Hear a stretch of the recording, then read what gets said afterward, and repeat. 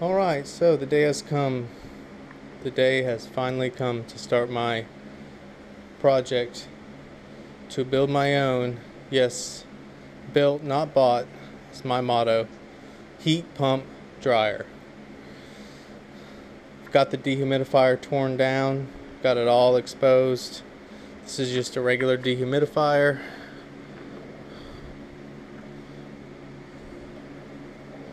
Got a compressor, we've got an evaporator, we've got the condenser, we've got the blower fan. So how am I going to make this work? Well, I'm going to pretty much just wire this directly to my dryer, so this runs with the dryer. I do not think I'm going to have this fan energized as of yet unless I need to. The dryer's got a built-in fan that we're going to duct into it. Yeah, right, so this is what I've come up with so far, and it's just, what I'm trying to do now is just kind of prototype. So this is going to sit here for the, we're going to call that the return.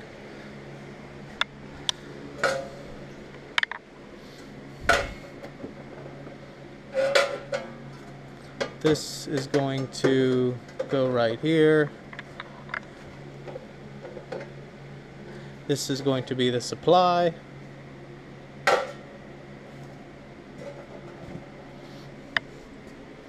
So this is going to sit something like this.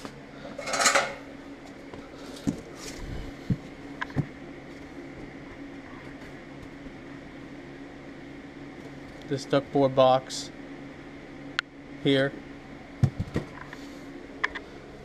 This exhaust from the dryer is going to come up to the ductboard box, and then the supply from the dehumidifier I'm going to tie that into this chute here,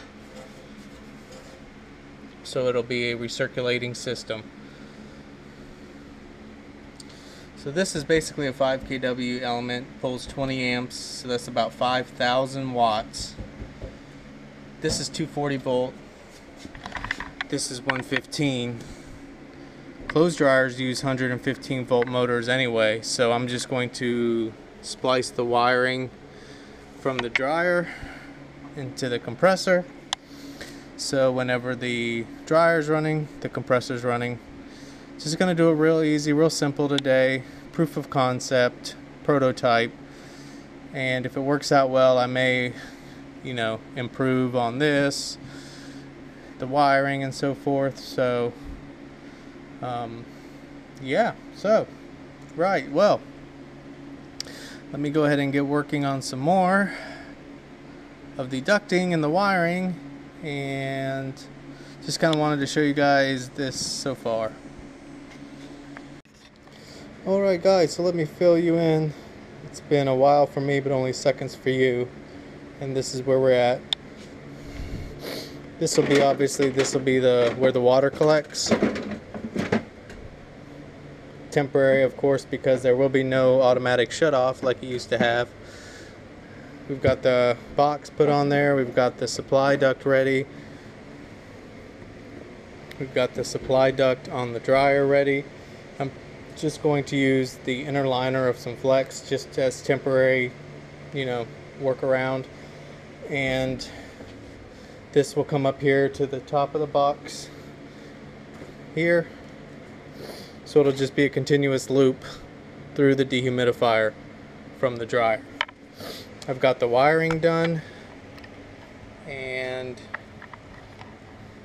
basically the line voltage comes from the motor, because every clothes dryer has a safety design that the element, what used to be the element, will not come on until the motor's running. So we use that. We will come in here, line voltage to the thermostat, which I doubt this thermostat will ever get hot enough to open anymore.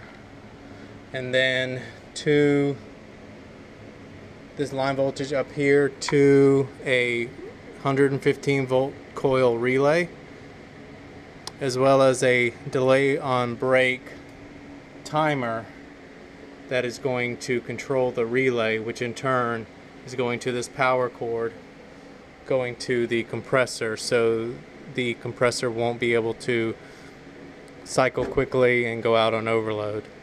Now, I will be cleaning up this wiring. Probably looks a little bit dangerous, but you have to remember all 3-wire dryers, older ones, use the ground as the neutral for the motor, so it's really no different what I've done here. This is just temporary. I want to see how well this works, because I made sure that I can put this dryer back 100% stock if it just doesn't work. So I feel pretty good about what we've done. So for now, I'm going to start to connect the ducts, and then we'll see how it works. Alright, well, we're ready to do our first test. I know it doesn't look super pretty back there, but this is just my proof of concept. I got my thermocouple.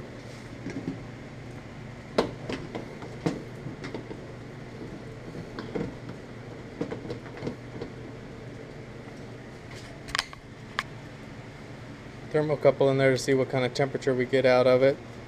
And so I'm going to go flip the breaker and see what it does. Alright guys, so breaker's on. Just going to hit the start. Heard the compressor did kick on.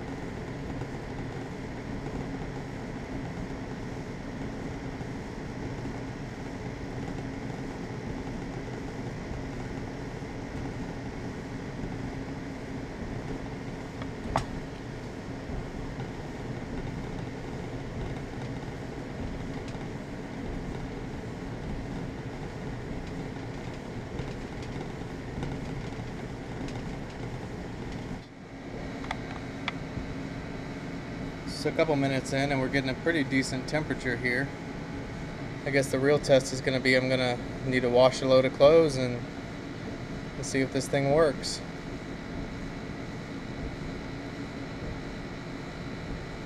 I put my amp clamp on the compressor. It's pulling about 5 amps at 115 volts, so that's, you know, roughly maybe 600 watts.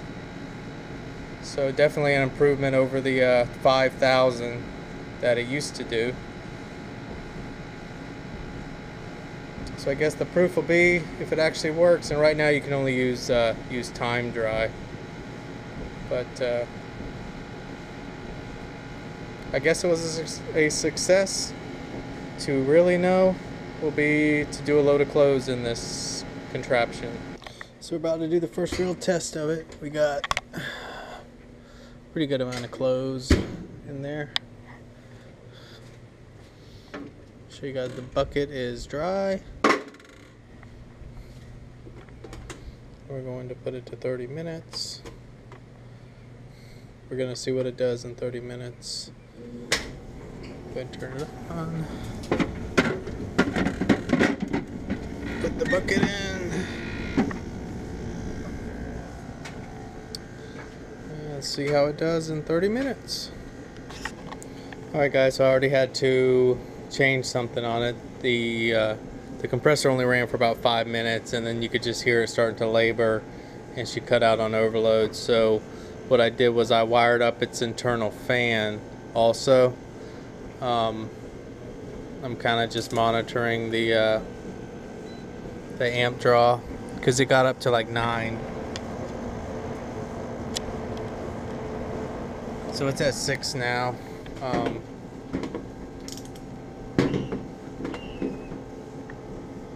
125 degree. So maybe that'll solve that. If it keeps kicking out on overload, I don't think there's anything I can do to make this setup work. But so far so good. She's running longer than before. At least the compressor sounds better. So we'll kind of let it finish this. It'll be more probably like a 25-minute cycle.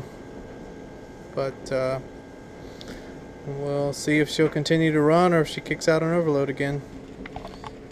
Okay, so here's what happened. It ran for about 15 minutes. You can see on the timer here. And the temperature got up to 145. My amp draw was about 7.5, and it just overheated the compressor again. So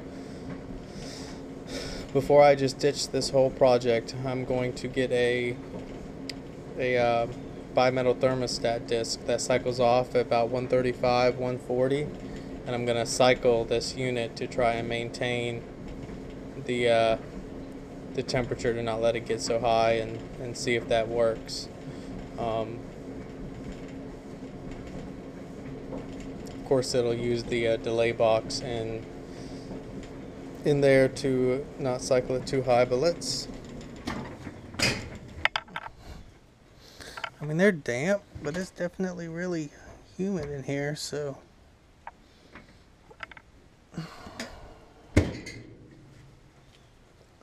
Could work, but it's going to need some more work.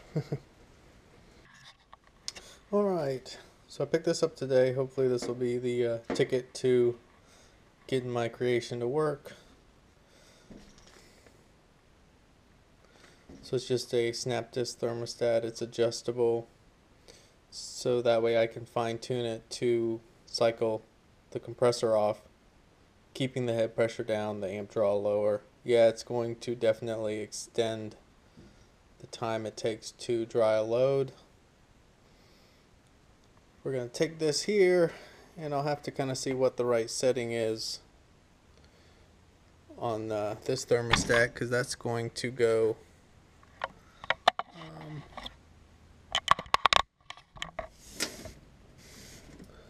I'm going to put that like right here. What this will do is this is going to kill the power to my relay and recycle the time delay, and I'll probably shorten the delay down to like 2.5 minutes. And I got another load of clothes here. We'll just rinse those, get them wet again, and do another test and see if this thing will. Basically, I want to just be able to set it and forget it, you know. Set it and forget it and do a load, and have this cycle on and off and not cut the compressor out on overload, which is what it was doing yesterday.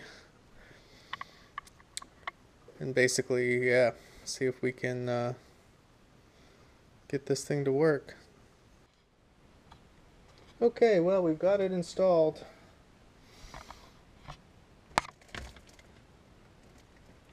Hopefully the lighting is adjusting out there. So now, instead of the power feed coming directly to the delay on break timer anytime the dryer's on, it now has to go through my thermostat. So the power will come through the thermostat and then feed the timer, so that way when this opens it will stop the compressor. Now this is just low current. All this is the coil for the relay, so low current there. And once that opens, it's going to start a 2.5 minute timer here, and then turn the compressor back on. So I'm going to go ahead and load the dryer back up with some wet clothes. We'll monitor the temperature in this duct and see what is the setting we need to tweak that. Right now it's set at 110. Here the critical temperature was about 145. Obviously there's going to be some temperature drop, and this is not going to sense the air as nicely as this does. So we'll tweak it. We can go all the way up to 130 with this adjustable thermostat if we need to. So we're going to go ahead and push this back against the wall, turn the power back on, and see how she does. Okay, well, we're ready for round 2. Let's close our door.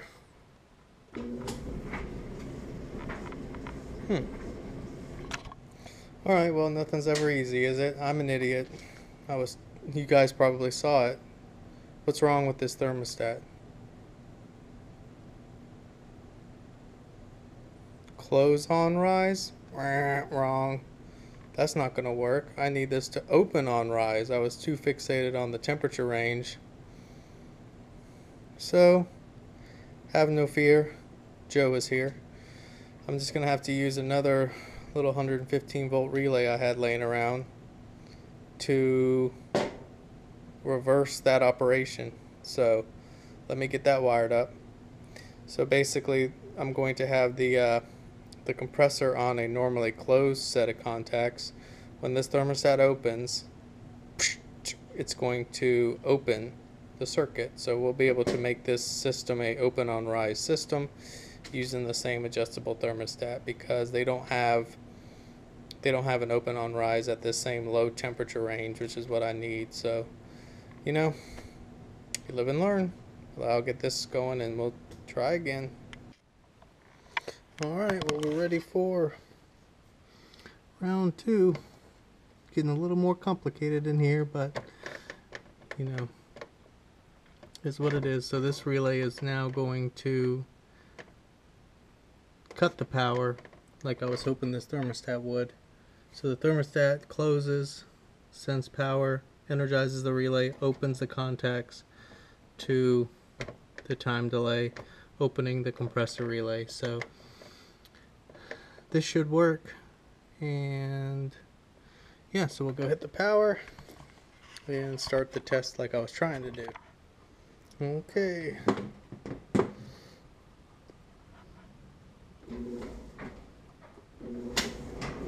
Alright, success. She's running.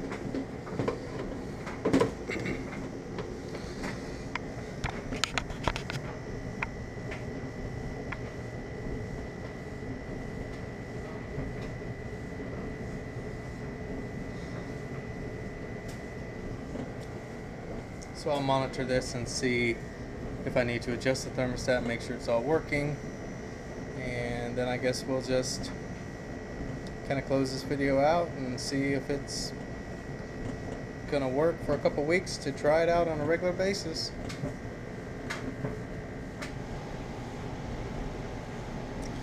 Okay, it should cycle off pretty quick.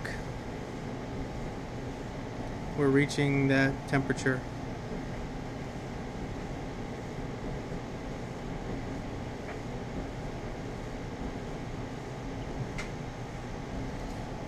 I raised the thermostat that I installed up to 120. It cycled it off a little cooler than necessary, so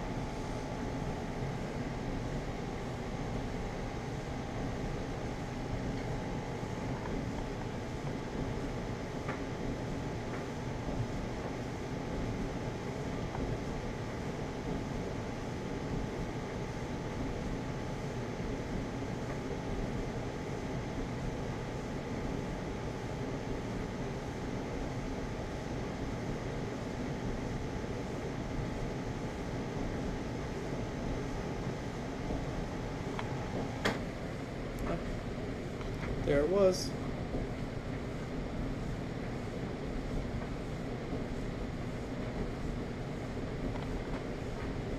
So now the delay on make timer has started its countdown.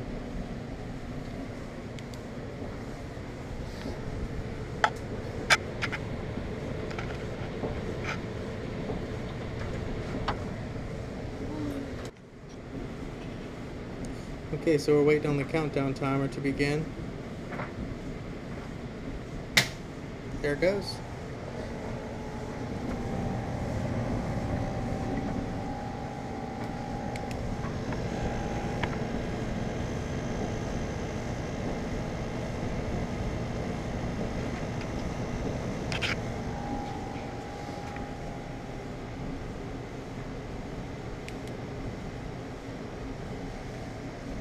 And we'll see how the clothes are at the end of the cycle. It's coming up to the end.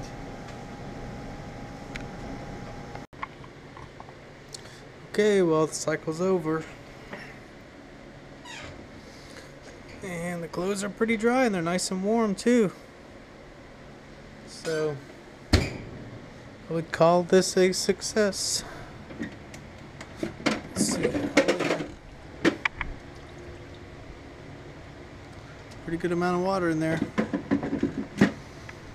So I'm happy with that. Guess this will conclude the heat pump dryer project. Long term, we'll have to wait and see. Short term looks good. Alright guys, thank you.